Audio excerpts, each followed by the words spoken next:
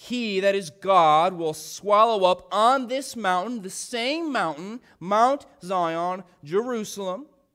He will swallow up on this mountain that covering that is cast over all peoples, the veil that is spread over all nations. God will swallow up death forever. And the Lord God will wipe away tears from all faces, and the reproach of his people will be taken away from all the earth, for the Lord has spoken. The joy that God gives, the joy of the feast, the joy of the food, the joy of the fellowship, the joy of laughter will never be taken away. Why?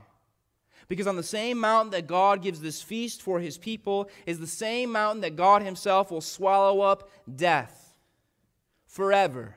Not temporarily, forever. All death will be gone for eternity. Death has a way of ruining our festivals, does it not, brothers and sisters? Empty seats at Christmas, empty seats at Thanksgiving tables, birthdays we celebrate without the loved ones who we're celebrating. And it pains us because there was something that was so good and so joyous and so precious, and now it's gone. And we miss our moms and dads. We miss our husbands and wives. We miss our sons. We miss our daughters. We miss our friends. We miss our buddies. Even our dreams have died. All good vacations come to an end. People always leave our joyful gatherings. We live in a world marked by separation and by death. That's why the Bible talks about death. It's the great swallower. It envelops everything. No matter what you enjoy in this life, it's got that asterisk by it that says death will come for it. It will swallow it up. But someday, on Mount Zion, God says, I'm going to swallow the swallower. I'm going to envelop death itself.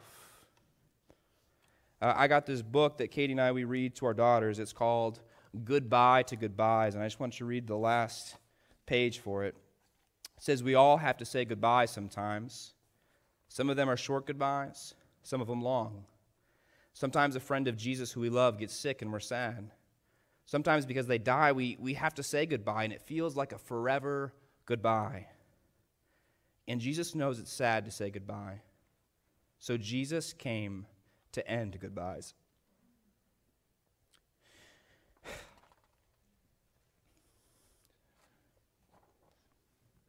And one day, Jesus and all his friends will say goodbye to goodbyes forever. You see, after 700 years when this prophecy was given, God swallowed up death on Mount Zion. Jesus Christ died in Jerusalem on a cross, and he proclaimed, "It is finished." Death is defeated so that eternal life and joy could be secured for humanity.